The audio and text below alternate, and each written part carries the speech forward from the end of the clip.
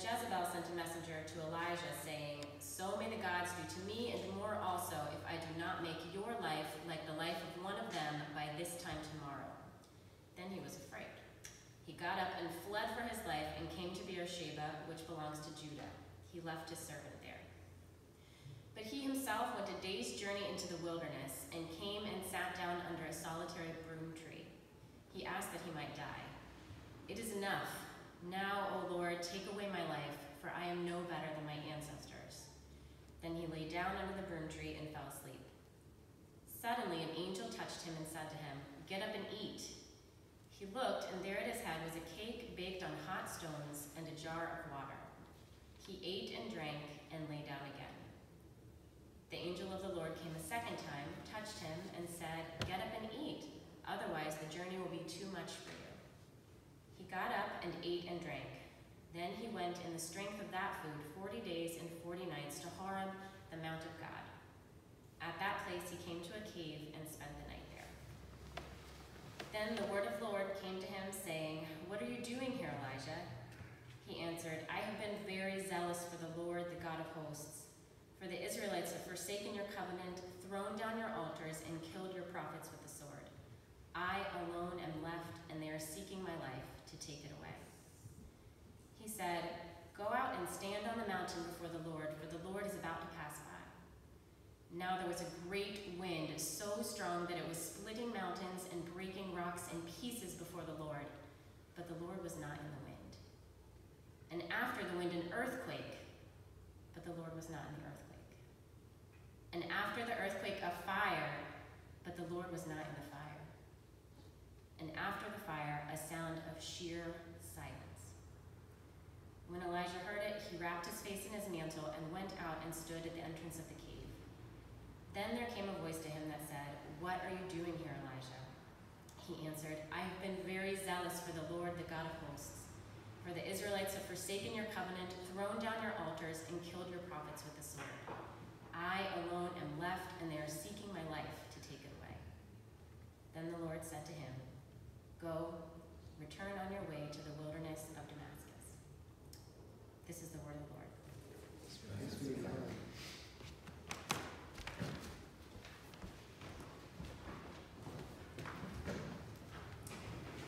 Sometimes silence is golden. Sometimes it is deafening. Pure silence can be a difficult thing to find when you really need it. If you have papers to write or you desperately just need 15 more minutes of sleep, it's almost inevitable that you'll be able to hear strains of your neighbor's favorite TV show through the ceiling, or that a particularly annoying bird song outside your window will weasel its way into your brain, destroying the solace of your last moments of peace. But at other times, silence is the last thing we need. If you've ever laid awake at night worrying, unable to turn off your brain, you know that a little noise to break up that silence can be a gift. Or when you're waiting for silence to be broken by your phone ringing with that incredibly important call. Or when the clash and clamor of conflict has crescendoed and peaked, leaving in its wake a silence of all the things still left unexpressed. These silences can be too long, unnerving, scary. Sometimes silence is golden, and sometimes it is deafening. Today we encounter the prophet Elijah, whose life had become pretty loud. Our passage begins with King Ahab telling on Elijah to his wife Jezebel. Now, Jezebel was a worshiper of the foreign god Baal, and Ahab had converted to her religion, which is a big problem for a Hebrew king. Earlier verses in 1 Kings tell us that Ahab did more to provoke the anger of the Lord, the God of Israel, than had all the kings that were before him. And if you read through the book of 1 Kings, that's really saying something. And as we know from the stories of Hebrew scripture, prophets aren't generally sent by God, are generally sent by God to make trouble for troublemaking kings. And Elijah's story fits that bill. Because of Ahab's alignment with this foreign deity, God had sent a drought to Israel, and Elijah got to break that news that was coming to the king. After that, the prophet had this dramatic encounter with the prophets of Baal at a sort of fire and brimstone showdown. You may be familiar with this story. The challenge was to see whose God could call down fire upon a sacrifice, and thus prove themselves to be the true God. Some 450 prophets of Baal cried out for their God to send down fire onto the altar from morning until noon, until their voices were raw with desperation. And Elijah mocked them, saying, "Maybe your God has gone off to meditate, or perhaps he fell asleep." The English Standard Version goes with a cruder translation, "Maybe your God has gone off to relieve himself." But all the prophets of Baal, all they got back was silence. Deafening silence. Then Elijah did his thing, called upon the God of Israel to send down fire, and so much fire came down that it not only ate up the sacrifice, but the wood and the stones and the dust all around, even drying up a full trench of water that Elijah had dug around the altar. And after this, Elijah killed all 450 of these prophets, which is obviously terrible. Like, we would have been fine, right, with this story just ending with Elijah winning the contest and then having the credits roll on this episode of extreme worship. But something that we need to remember as we read the Hebrew Scriptures is that as a genre, a lot of the things we read in the Old Testament, they fit more into the same category of an Avengers movie than they do, say, with the stories of the New Testament. The Hebrew Scriptures are filled with these mythic stories, these epic narratives and sweeping poems, and they're often filled with hyperbole, with grand exaggeration. These stories are concerned with the broadest strokes of good and evil and might and right, without quite as much nuance as we in the 21st century might prefer. They come from a different worldview than our own, and so the things that do offend and appall us now would not have had the same ring to the original hearers and tellers of these stories. The victory depicted in this story would have resonated in a particular way with the original hearers, even though it turns our stomachs now. But even in the way our reading began for today, we can hear a deeper lesson that is incredibly relevant to us if we look for it. Ahab tells on Elijah to his wife Jezebel, and Jezebel sends a message to Elijah that says, "So may the gods do to me, and more also, if I do not make your life like the life of one of them, that is the prophets of Baal, by this time tomorrow. As you have done to my prophets, so I will do to you." And then Elijah got up and fled for his life. Those in power were angry with him and had set their sights on him, and he was afraid. Now, this guy had just summoned his God to send down fire, and has somehow managed, basically on his own, to kill 450 prophets. Why is he suddenly now afraid? I wonder if Elijah didn't find himself thinking about what had happened with those prophets of Baal. I wonder if he didn't find himself thinking about what had happened when they desperately called upon their God and heard back only silence. The vulnerability of that position, the shame they must have felt in that moment, the fear and the pain that they then endured at Elijah's hand. I wonder if there might have been something about his own actions and this cyclical nature of violence that might have just freaked Elijah out a little bit. His violence had triggered these latest threats of violence from Jezebel and Ahab. Violence begetting violence. And we see that all over the Hebrew Scriptures, right? And we also see it in real time all over the world now.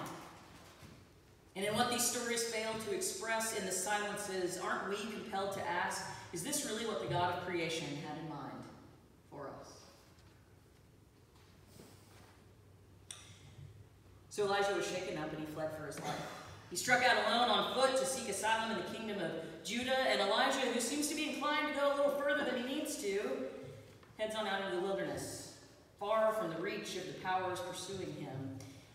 He lands under the shade of a desert tree, exhausted, maybe conflicted, definitely discouraged,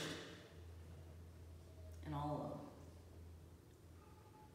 As he sat there, feet aching, mind racing, hot and tired, he said to God, "Enough.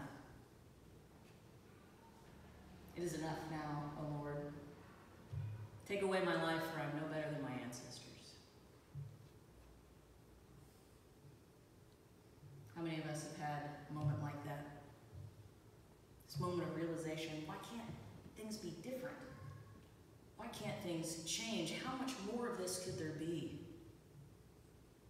Enough. This mission that Elijah had been on as a prophet, to speak truth to power, to stand up to these rulers who provoked his God and eliminated other prophets before him, had brought Elijah to a breaking point. And he was done. He could not imagine doing it anymore, being who he was called to be anymore. He had had enough. And there he fell into an uneasy sleep, wondering if God would answer him, or if he might experience the same kind of silence that those prophets of Baal had. And then a gentle touch and the sound of a voice awakens him from his troubled sleep. "Get up and eat." And there waiting for him was some water and a cake. And he ate and he drank and he laid back down like you might do on a sick day, when your mom wakes you up just long enough to check your temperature, give you your medicine so you can eat some soup, and then send you back to bed. Elijah rested his weary body and his brain a while longer, and the angel returned with the same gentle instruction: "Get up and eat." This time also saying, "Otherwise the journey will be too much for you." Elijah already knew that the journey was too much for him, right? He was afraid and hopeless and tired and alone. But then he was met with a gentle word and some snacks and time for a couple of naps. I'm not sure that there's anything much better that God or anyone else can do for someone who's overwhelmed and hurting than calmly and gently affirming that it is okay to rest, to accept some help, to care for themselves well, and then to rest some more.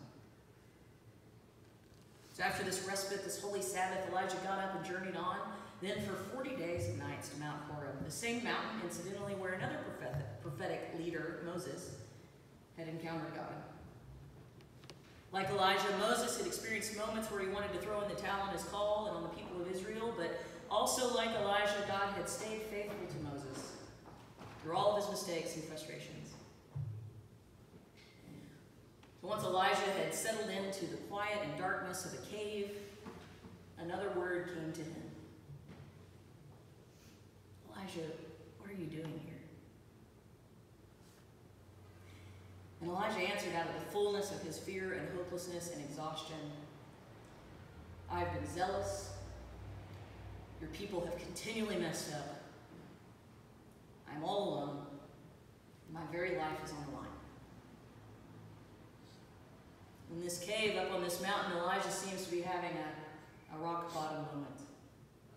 "I've been good, and they've been bad, and I'm alone and afraid, and I've had enough of this, God. I can't do it anymore." You may have been in a place like this before, where you can't imagine taking one more step forward, where the injustice of the world or the pain that you feel seems to be more than you can take. Like Elijah, you may have held in one hand all of the ways that you have tried your very hardest or sought understanding, and in the other hand held all of the ways that you feel like you failed or missed something, and you may have had a hard time finding any kind of balance under the weight of this burden. Like Elijah, you may have wondered if God would say anything else at all. But God did speak again. "Go out and stand on the mountain, because the Lord is going to pass by." And so weary and worn out, Elijah did as he was told. He had seen God act dramatically by sending down all-consuming fire, and he had seen God act through the quiet provision of food to eat and permission to rest. So who knows what Elijah might have been expecting from God then and there on that mountain, but he went out to wait. And a wind came, so strong that it broke apart the mountain where the law had been given and where Elijah's very community had been formed. An earthquake shook the very foundations upon which Elijah stood, as if he hadn't already been shaken enough. Fire flashed once again before Elijah's eyes, calling back the violence and destruction that he had been a part of because of his own prophetic zeal. But God wasn't in those things. God wasn't in the destructive voices and forces that swirled around Elijah. God wasn't in the fear-mongering and the shame. And God wasn't in the vengeance. No, God was in that sound of sheer silence. The space that had existed before the noise and chaos had torn things apart, and the space that hung in the air after. The space that underlied all of it. In the beginning was the Word, and that Word emerged from formlessness, darkness, silence. Kind of silence that we so often scramble to fill, right? With the loveless tongues of mortals and angels that resound as noisy gongs and clanging cymbals, the kind of silence that can make us uncomfortable and restless. But it is in this silence, the silence on either end of the explosion, the storm, the flames, it is in this silence that we have to remember that God is at work.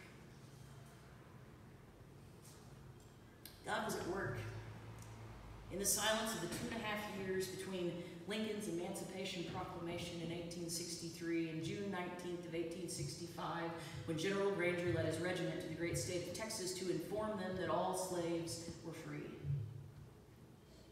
That there was an absolute equality of rights between former masters and slaves, and that the connection that would now exist between them was that of employer and free laborer. God was at work in the era of silence that accompanied the long, muted stories of gay and trans Americans, the silence that began to erode through their patient yet passionate activism until their fight for equal rights erupted for the first time at the Stonewall riots in New York City in the June of 1969. God was at work in my life in the silence that hung between a devastating departure from the church as a 20-something and a return to the church not that many years ago. God was at work in me, healing me from the pain inflicted by old and toxic dogma, and God was at work in the communities who would later receive me with open arms, who would help me to reconstruct my faith, and who would eventually drown out the noise and convince me that God knows me and loves me and calls me God's own. God has been at work in your silences and continues to be. If you find yourself listening desperately for a word from God, for an answer to prayer, for a response to your cries for justice, and what you hear is silence, it does not mean that God is not at work. God works in the spaces where chaos cannot reign. God works in the inspiration that can come from finding that quiet center, from lingering on our dreams for this world, and for listening to how God is calling us to realize them. Silence can be deafening, or it can be golden. Beloved, do not despair in the silence, but know that God is in it, working through it, listening to you, preparing you for the same question that God asked of Elijah: what are you doing here? May the times of silence that we experience get us ready to answer that question very well.